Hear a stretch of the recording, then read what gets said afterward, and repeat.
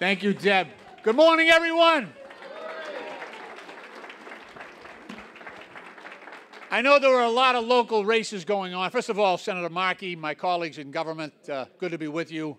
Red and Jean Sullivan were dear, dear friends of mine. And every year having this breakfast in their memory is a way to pay respect to their wonderful service to the Democratic Party and to the city of Brockton. So thank you for doing that. They were an unbelievable team, and we had a lot of great moments together. As well, I want to remember our Mayor Bill Carpenter, and the great work that he did.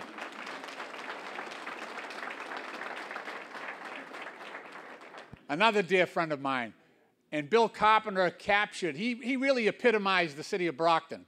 You know, never a backstep. He was relentless on behalf of the people of Brockton. Made sure that the basic services that every citizen of Brockton needed got done. And like I say, a frequent flyer to Washington to ask for more and more federal money. Like I say, the guy was relentless, and he will be missed. But I know we have a field of strong candidates that are trying to succeed him. Big shoes to fill, I got to tell you right now. But whoever wins in that race, you have my commitment to work with you on behalf of the city of Brockton. I only have one message this morning. As Democrats, we have no shortage of issues, right? We want to reform health care. We want to change campaign finance.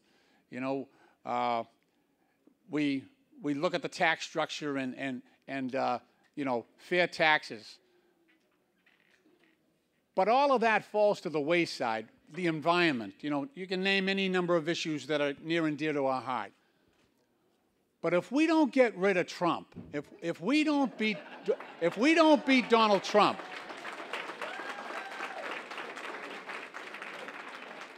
it's like Dr. King said and John Lewis said, you got to keep your eye on the prize, okay? If we fall to fighting between Democrats, that's it. You're playing right into Trump's hands. He's already got 40% of the vote, you know? You can see what you know what the Republicans are doing now? I read a story yesterday that some of the red states out west are canceling their Republican primaries. So he doesn't, so there goes democracy, right, on their side. They're not into that. But not only that, but they're trying to save him as much money and as much energy and as much aggravation as possible to make sure that he's the strongest he can be when he goes into the race against whoever our nominee will be. Meanwhile, we got 23 candidates, or had 23 candidates, and we're beating the heck out of each other.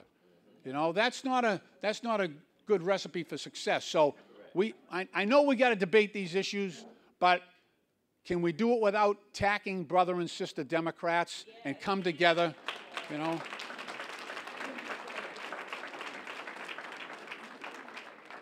That's the message that I have. You know, we're in for a fight here. And we need to be united. We really do, as Democrats. We care about all the good things, but remember, if God forbid, but if Trump gets reelected, you know what that means, right? Ruth Bader Ginsburg, saw her at the Capitol the other day. She'll be 88 when the next president is sworn into office. She's wearing high heels on a marble floor, by the way. I felt like I had to make sure she was safe getting out of there. You know, Stephen Breyer, he'll be 83 when the next president takes office. And then you don't know what Clarence Thomas is going to do, but, you know, if he left, it would give Donald Trump the ability to appoint 3 more justices, probably a more conservative Republican appointee than Thomas is right now. And that will change the landscape of civil rights in this country for another 30 or 40 years. We cannot let that happen. So job one has to be getting rid of Donald Trump with whichever Democratic nominee emerges. We all got to come together behind that person. So it's an honor for me to represent the city of Brockton in the United States Congress. It's an honor for me to be here. God bless you all. Let's fight together.